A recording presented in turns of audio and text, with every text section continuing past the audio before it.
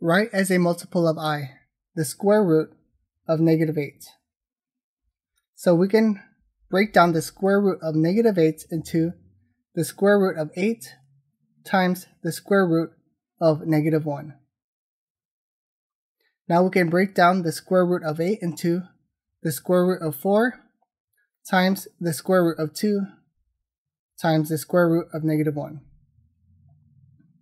So now we have the square root of 4, which is 2, times the square root of 2, times the square root of -1. And remember, the square root of -b equals I times the square root of b. So if we have -1, we're going to have I times the square root of 1. And the square root of 1 is just 1, so we're going to have I. So our answer is 2 times the square root of 2 times I. That's our answer.